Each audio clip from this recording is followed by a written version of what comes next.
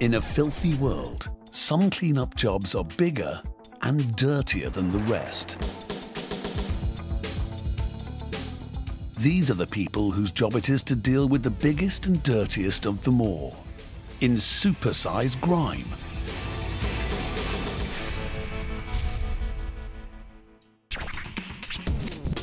This time on SuperSize Grime, danger for the men cleaning central London's tallest block of flats. We're going to take the cradle in now. It's just got 2 windows.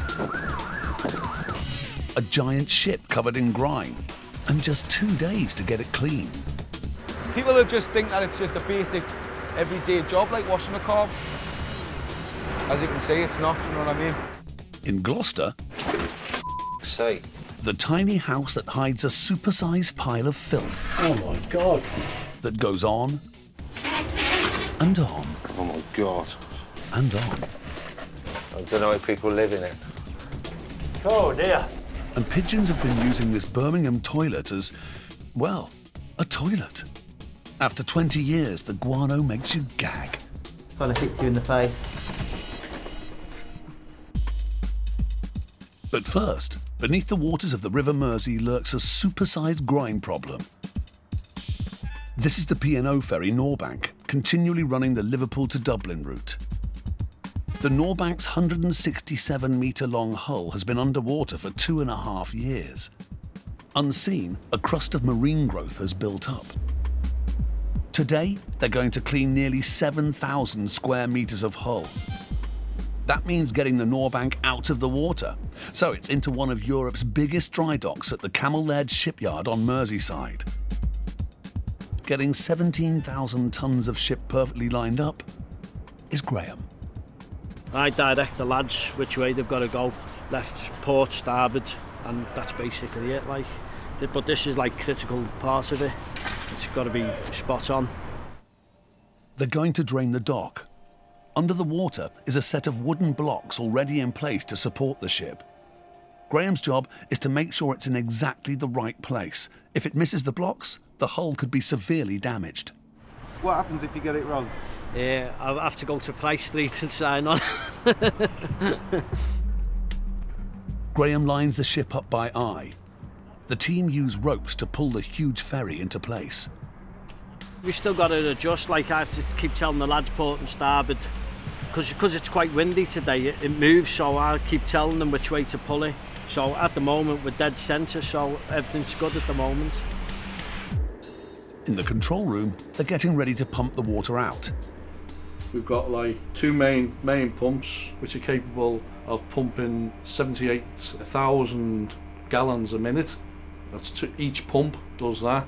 The dock capacity itself holds something like, when it's full, 36 million gallons of water. We're looking at 3 hours today for the pump down. Basically now we've just got the ship bang in position. Just gonna knock the fan on. Fan on!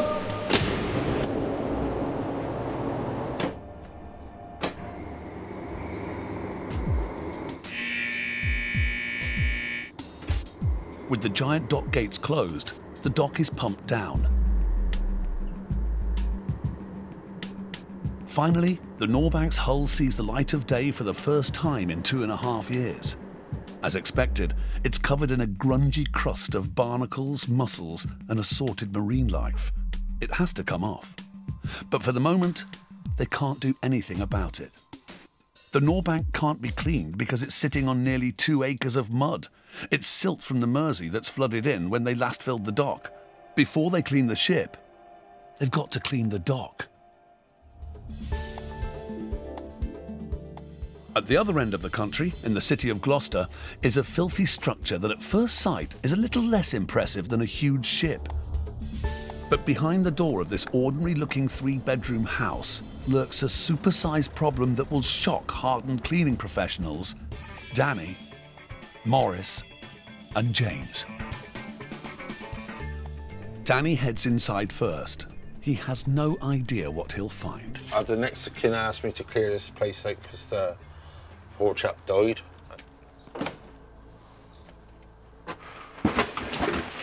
Sake. Incredibly, someone was living here with the house in this state. There's a lot of stuff here, a hell of a lot of stuff here.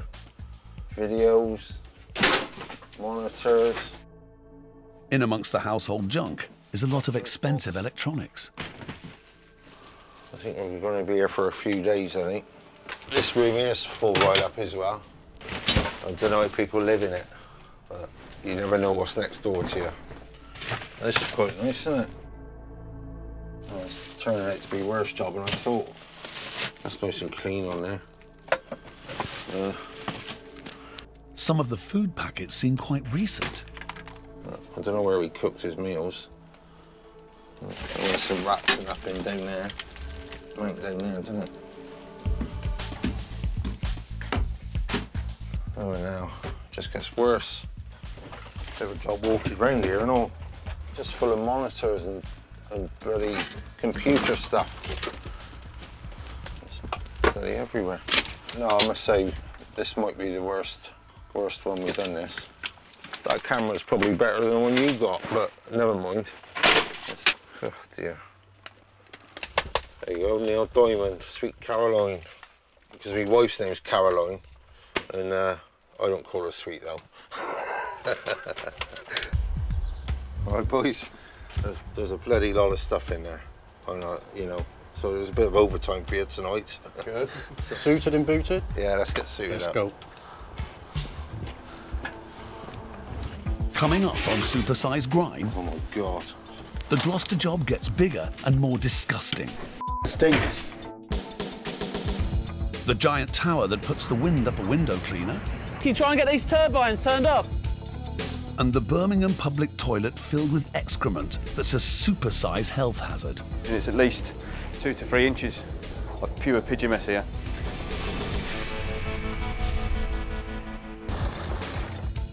We're following the teams with the biggest and dirtiest jobs in the land. Coming up, on Merseyside, acres of mud are stopping the cleaning team getting to the hull of the Norbank. But first, a blustery day in London's Elephant and Castle, and a whole lot of glass needs cleaning. This is the record-breaking Strata, London's tallest residential building, sometimes called the Razor. It's famous for the wind turbines on top and its very big windows. It's over an acre of glass, and it badly needs a clean. Tackling the grime, Billy, Paul and Peter, plus some specialist equipment. Bucket, check. Squeegee, check. Safety harness, check. Cradle attached to 80-foot telescopic arm, check. And you'd better take a good head for heights. And because this building, the cradle isn't fixed to the building, you're floating about, well, hanging on, suspended on wires, the wind can take you and bash you into the building, causing damage to the building and to the cradle. We call it a boat because it moves about a bit. Just got to make sure the cables are not tangled up around the cradle. This is what's known as a full arrest harness.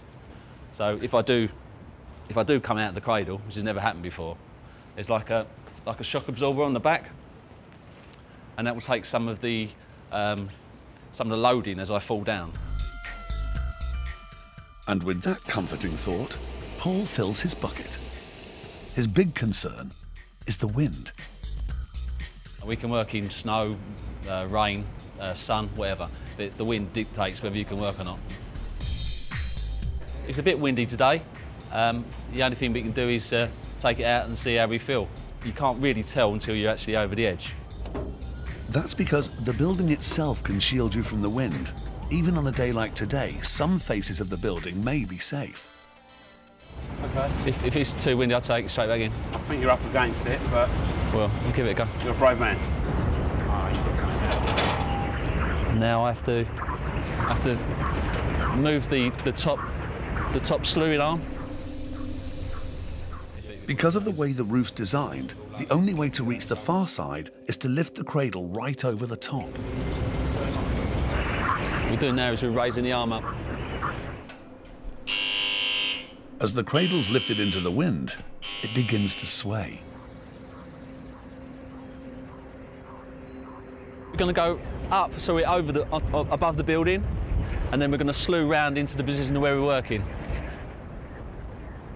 We're supposed to be about 44 stories now. Conditions are getting worse. If Paul's frightened, he's not showing it. The taller you go up a building, the higher the wind is. That's when you start really noticing it, when you're going over the turbines. Strata's turbines generate enough electricity to power the common parts of the building. Yeah, we can try and get these turbines turned up. But today, they seem to be causing extra turbulence. So it's a bit of a wind factor today, so it's just going down to make sure they're all switched off for a safety factor, obviously. I think it's picking up. I'm going to take it up to the full height. The cradle's reached its maximum height, just over 500 feet above street level. I'm going to give it five more minutes, but the way I feel at the moment is it's probably too windy to carry on. That's our worst enemy, is the wind. The danger is the cradle would twist around the wires, and then you've got the danger of the cradle actually hitting the building. Hello mate, we're going to take the cradle in now. It's just got too windy. The quest for sparkling windows is over, for now. We've had a go, it proved to be too windy, and we'll have a go another day. That's it. Can't fight nature. But up in Birmingham, nature is fighting back. One of the heroes keeping England's second city clean is Filth Inspector Brendan. Today he's been called to a public toilet that's been abandoned for 20 years and has turned into a super-sized risk to public health. Apparently there's been pigeons in here for the last 20 years. Pigeons. Surely a few flying rats can't cause that much damage. Obviously while I'm in there today, I'll be doing a spray, a biocide spray, which will kill any bacteria. The toilet is going to be knocked down, but the demolition crew can't go in because of the infection risk from this much guano. Blooming heck. Dear now. This is bad. Whew. Guano? Droppings? Feces? Or poo? Call it what you like. This is 20 years worth. It's 3 inches deep on the floor to 9 inches or more in the basins and toilets. You see the birds in here? Obviously roost on the ledge, and again, the toilet, and you can see how much it's filled up there. Little baby chicks just here. Obviously you can smell the stink in here, and obviously it's coming through the mask. I mean, it's the smell of ammonia. Poo is mixed with pigeon corpses and maggots and is a real health hazard. It's awful. It really is bad. It's quite soft on your feet to touch, and obviously you can imagine it's at least 2 to 3 inches of pure pigeon mess here. Obviously over the years it's just built up and built up. This used to be a sink. This behind there is in a tap of some sort. It's just horrendous. The next job is now to do a biocide spray of all the pigeon faeces to kill any bacteria, pathogens. The biocide spray will kill bugs in fresh droppings on the surface, giving at least some protection to the cleaning team.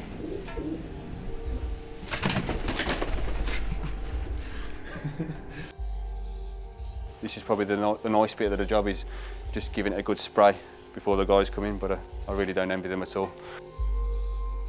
It's nasty and dangerous, and every trace of pigeon feces has to go. At least a ton of pigeon mess in here, obviously 20 years worth, and the only trouble is now we've only got 2 days to do it.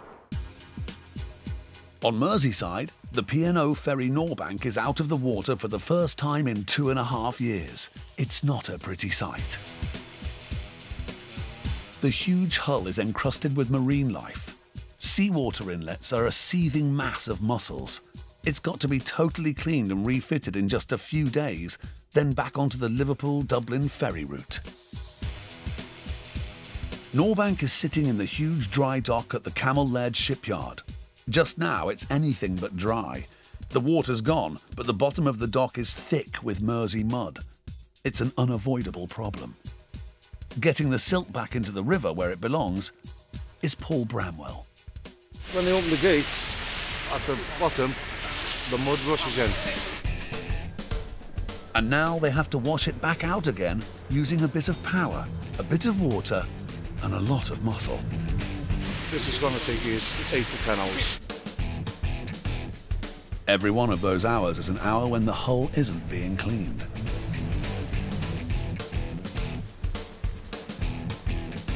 You do get full of mud, yes.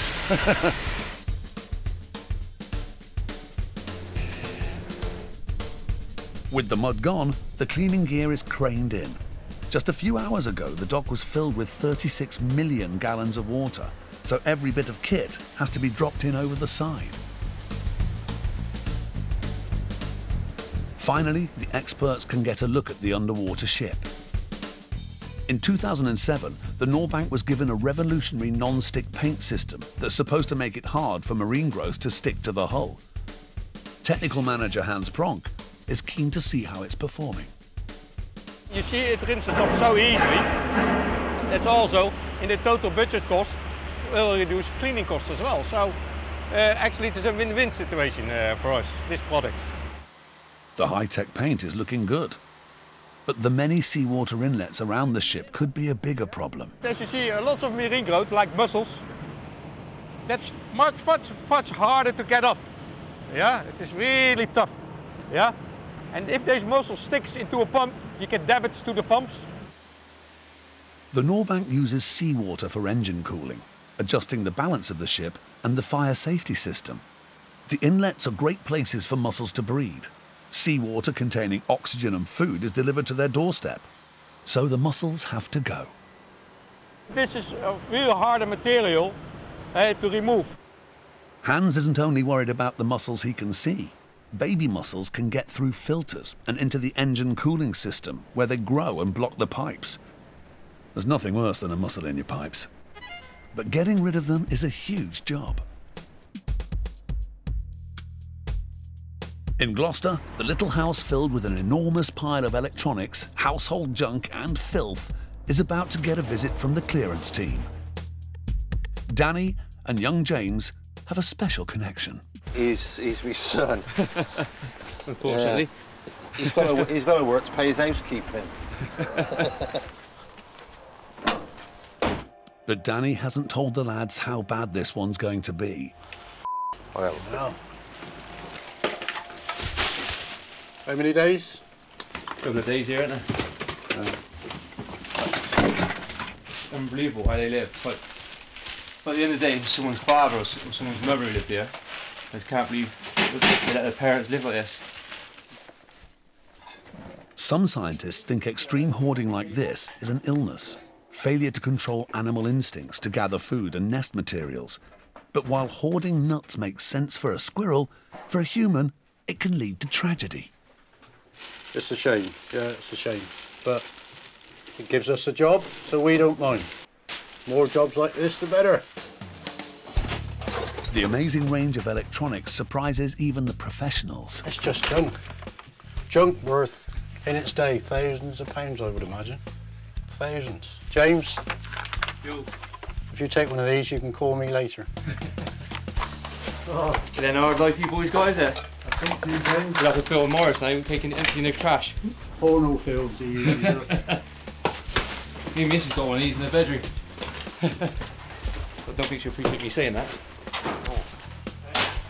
Boy, tenner.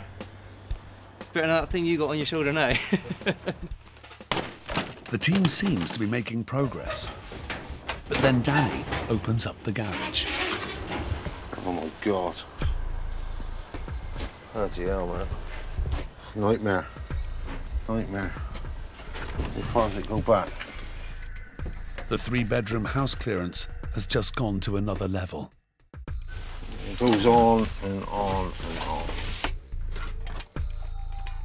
Beyond the garage, Danny discovers a load of outbuildings. Oh, this is rammed full and all.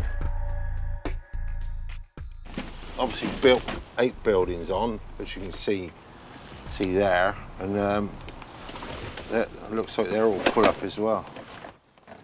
And that's not the end of it. Oh my God. This is the utility room off the kitchen.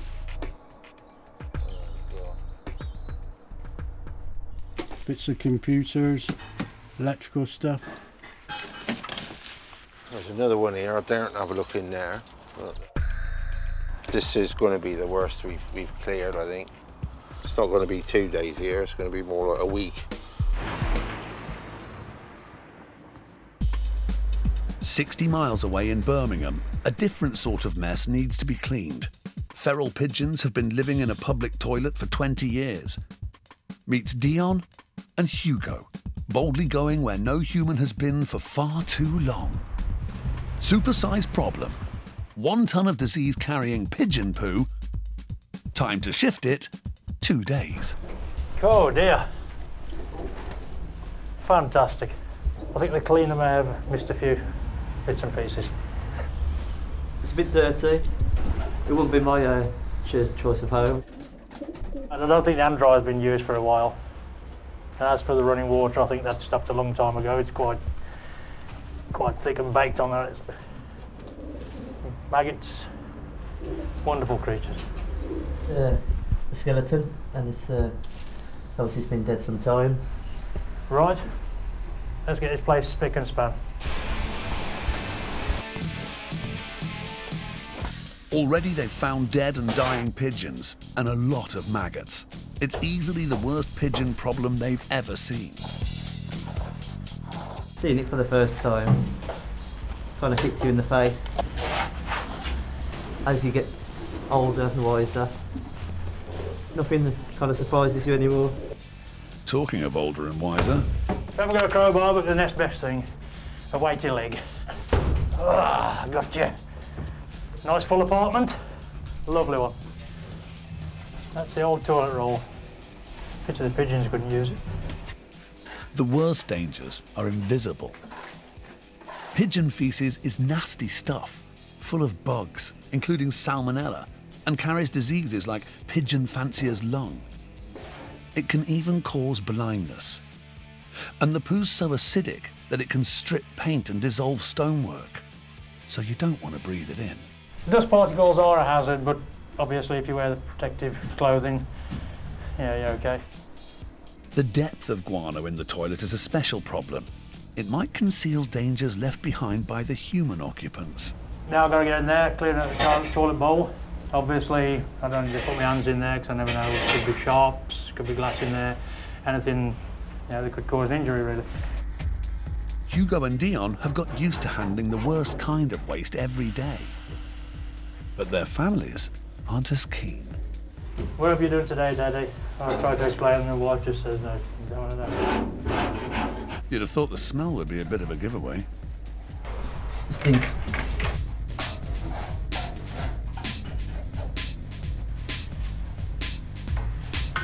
I've only been doing it for 3 years, but I've enjoyed every part of the day. I enjoy the challenge. The filthier the better. Lovely stuff. There's nowhere free of guano anyway.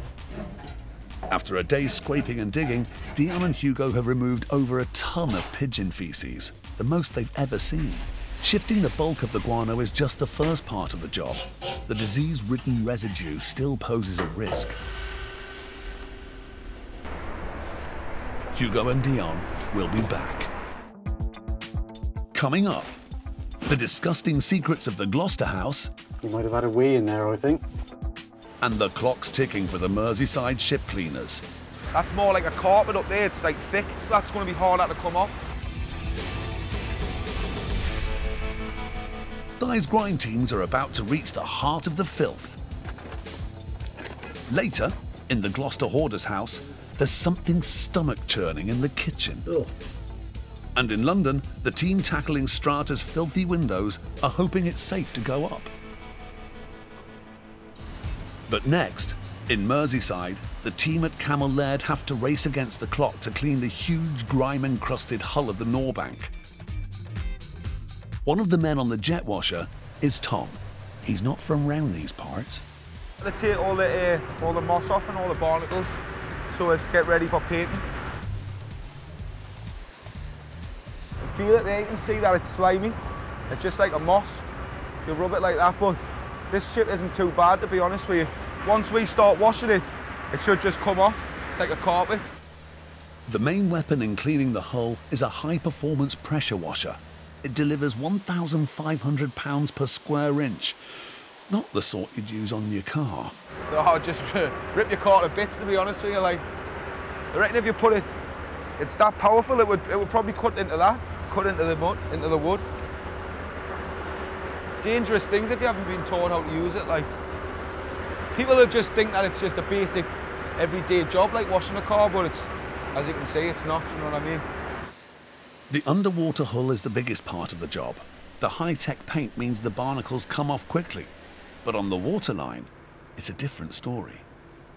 Up there, it's like a thicker moss, so that's going to be harder to come off than that is. That's just like a slime. That's more like a carpet up there, it's like thick.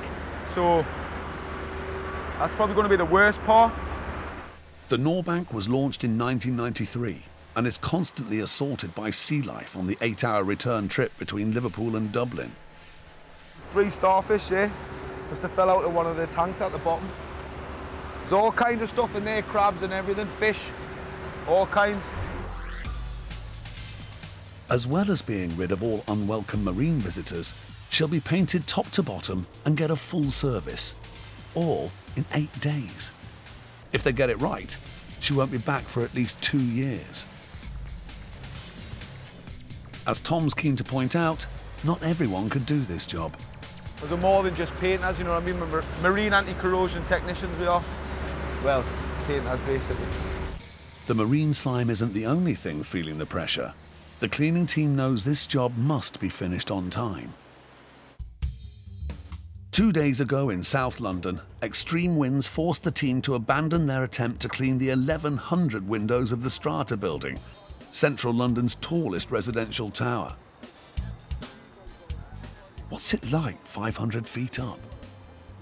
It's much better today. It's a nice bright day, no wind at all, so it's ideal weather conditions really. Once again, Paul sets off over the building in what he calls the boat. Paul's hoping conditions will be a lot less choppy than last time.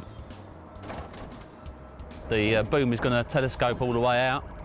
Probably, I don't know what you'd say, maybe 80 foot, the length of this boom. Despite all the high-tech gear, Paul is from pure window cleaning stock. I've been doing this for about 28 years, and I got into it from my father, who took over from his father. Yeah, so my father took over from his dad in 1935, and our whole family's been involved in it ever since. Even on a calm day, this is not a place for the faint-hearted. Whoa! This is the very top of the building, so all it leaves now is us to slew round and go round to the other side. By adjusting the slewing arm, Paul lines the cradle up with the windows he's going to clean. What's holding us up here at the moment is we have a wire which takes us up and down, and we have a safety wire that comes along with that. It looks skinny, but they can take an enormous amount of stress. Accidents are very rare, but they do occur. Last year there was a fault with one of the cradles, and the window cleaners fell 3 floors. Lucky enough they was higher than 3 floors. If they was working on the 2nd floor or something and they fell 3 floors, obviously they're going to get seriously injured. But these guys work safely, so there's no need for danger money. Typically you might get the same as someone who cleans a shop window on the street, and not much more. The journey to the summit of London's tallest block of flats is complete. Hello, Bill.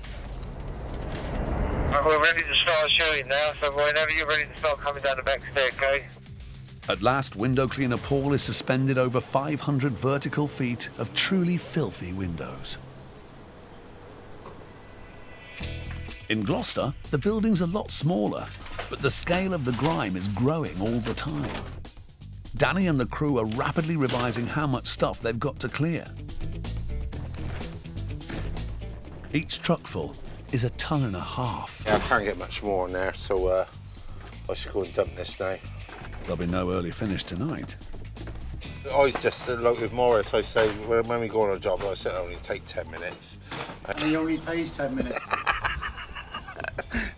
In the kitchen, things are about to get a lot worse for Morris. The more you move it, the more it smells. That actually looks a bit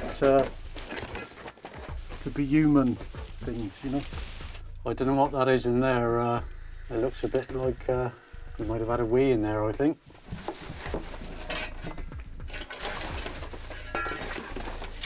Try and clear the sink so we can get some running water hopefully later on. Oh, you wouldn't want to do the washing up in here, would you? Oh. That stinks. Oh. I think that could be human waste in there. Oh. I'll get it out now and then straight away after getting this out, I'll get rid of the gloves. The smell. Oh. I think this is the worst kitchen sink I've done. Until today, no one knew the former occupier lived like this. Oh. That was disgusting. Oh. I'll have to sit in the bath for about 2 hours tonight. After the stomach-churning, stinking sink, how about a spot of lunch? Some, not like Danny, I had some healthy beef sandwiches, wholemeal bread, not fish and chips. My missus is eating this, she'll go mad. Even for seasoned professionals, this job has been exceptional. Yeah, they've been working hard. Yeah. You're not having a bonus, though. 3 tons of rubbish have left the building, but it's hard to tell. We got rid of about two truckloads already today. We've only just scratched the surface, really, so this must carry on. Despite clearing tons of rubbish, the story of the Gloucester hoarder house is not yet over.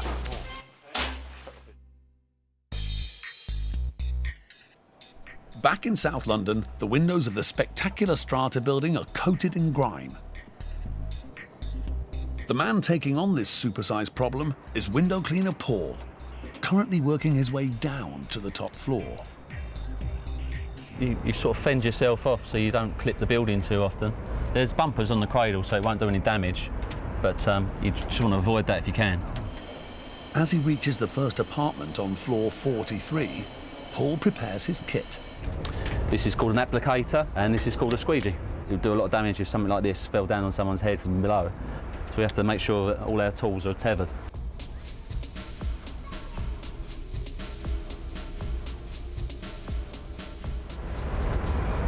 What we'll do is try and catch the water so it stops the drips covering the whole of the building.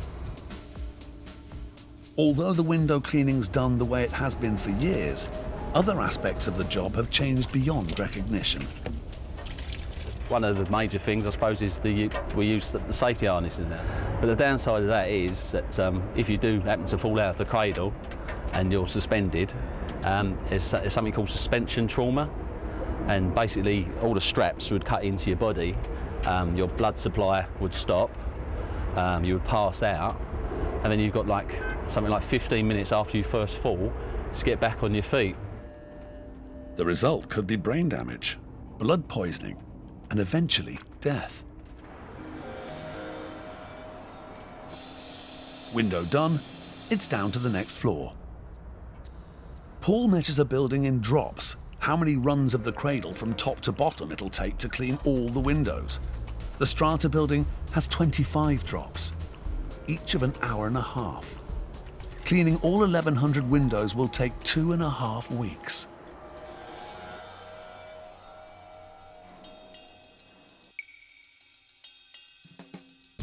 "45 minutes later, and the drop's complete. Paul begins the long journey up to fill his bucket. It's not a windy day, but I'd just like to keep fending the cradle away from the building.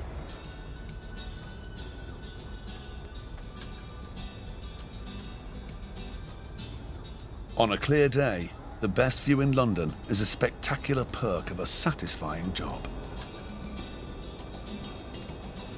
Yeah, it's nice to see a building filthy dirty and you walk away and it's gleaming. It does give you a bit of pride in your work, yeah. But these aren't the views we're interested in. Paul's a window cleaner. He must have some confessions. Yeah, I've seen some new people and some people getting up to things they shouldn't be. Funniest thing I've seen is a type of cradle which is like a winch cradle, and you've got it's like a bicycle wheel, I suppose, and you sort of wind yourself up. By the time we got to the top, you know, we was drenched in sweat, and we was just about to start work, and we looked through the window, and there was a naked woman sitting on a chair, and like we looked at her, she looked at us, she screamed, and she was telling us to go away. When I'm thinking, it took us 3/4 of an hour to get up this high, we're drenched in sweat, can you go away? Like, let us get on with it. So that's what we did. At the end of the job, Paul's travelled 7.2 kilometres in the cradle, used 50 buckets of water and cleaned 4,500 square metres of glass. It's one small step for man, one giant leap for window cleaning kind. That's done for another 3 months, isn't it? Oh, 3 months, good. Yep.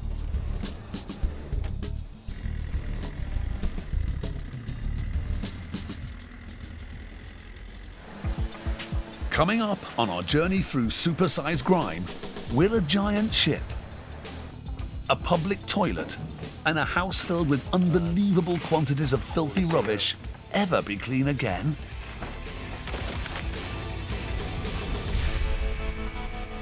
Time is running out for the teams tackling Britain's SuperSize Grime.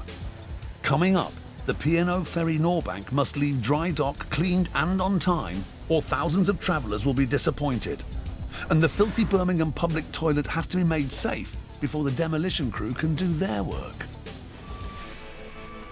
But first, it's back to the tiny house in Gloucester, where every room and several outbuildings were filled with tons of filthy rubbish. Having run out of time on their first visit, Maurice, Danny and James are back. Today, they'll attempt a final clearance of the hoarded electronics and junk. Bit more room now. Breaking the back of it slowly. But there's plenty still to do. And make the boys sweat.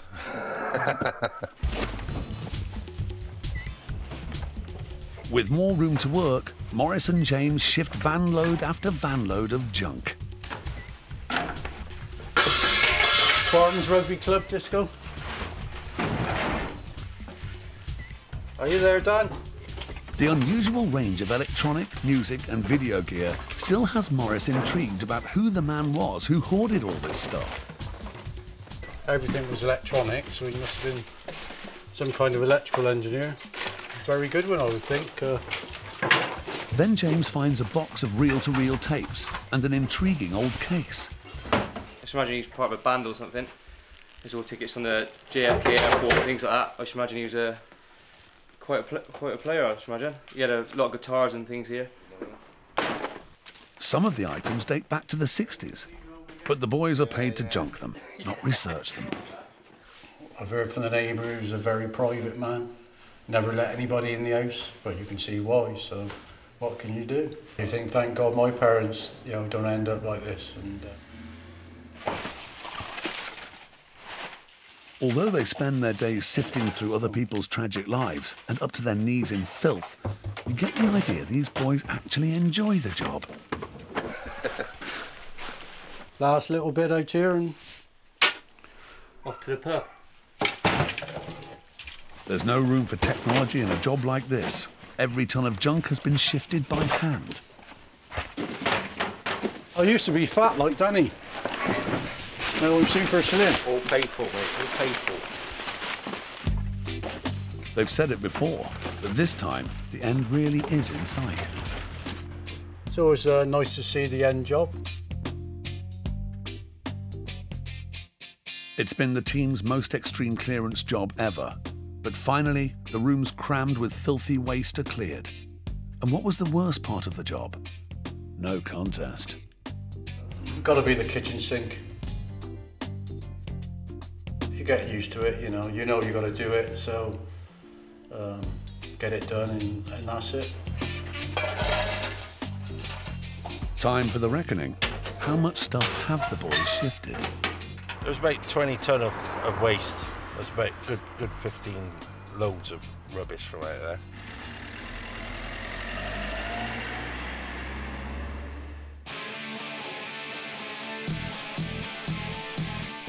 At the pigeon-infested public toilet in Birmingham, Dion and Hugo are making sure the ex-residents can't move back in. For the next phase of their attack, they brought along 1/4 ton of water. Just filling up the buckets now for the water and obviously give it a good scrub down. Lovely, it comes off like a piece of cake. Not that I'd like to try it. Obviously it's coming off quite well and back to the old surface. Pigeon droppings are a worldwide problem. The Kings of Leon had to abandon a concert in St. Louis after pigeons pooed on several band members. And in 2007, a man died when an awning collapsed, weighed down by pigeon nests and excrement. I like to get in there, get dirty, get the job done, and see the satisfaction on the customer's face. They'd almost eat your dinner off this now.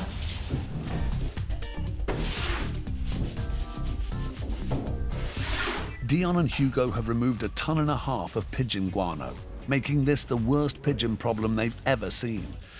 In just 2 days, they've removed every sign that the pigeons were ever there. As you can see, the finished product, all cleared out, ready for the contractors. It's definitely cleaner than it was. Okay then, Hugo, time to pack up. Another job well done. You said it, brother.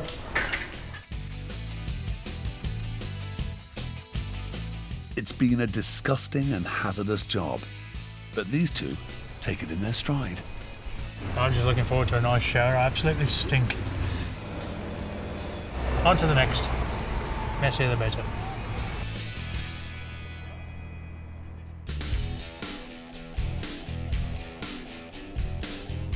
Back in Liverpool, it's the final day in dry dock for MV Norbank, the P&O ferry having a super-size wash and brush up.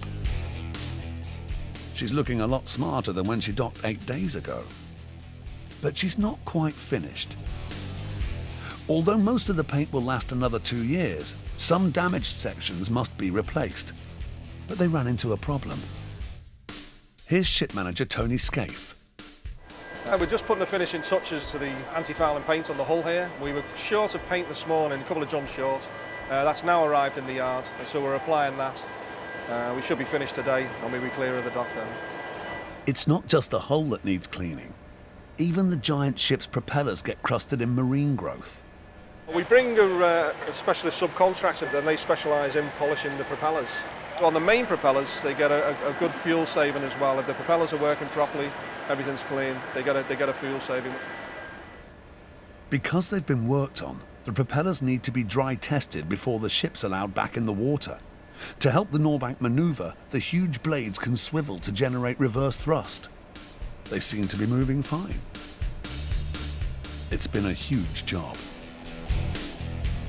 Working on these ships is a massive job. Got the paint just for this paint job this time around. It's only a touch-up job, but we've used up to 1,700 litres of paint this time.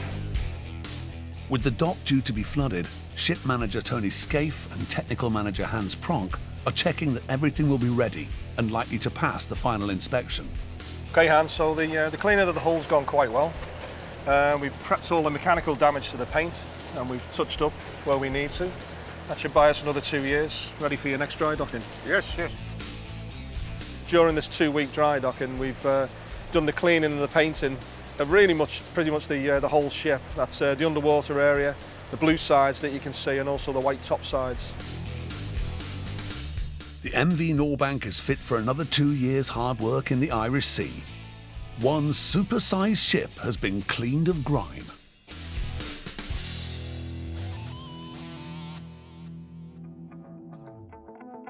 Next time on SuperSize Grime, the Olympic-sized pool of human poo. It's a close encounter of the turd kind, I suppose, isn't it? A chilling tale from grime-encrusted streets. Leaves me speechless. And how do you clean up a nuclear power station? We've got rid of 27,000 so far, and so 27,000 to go.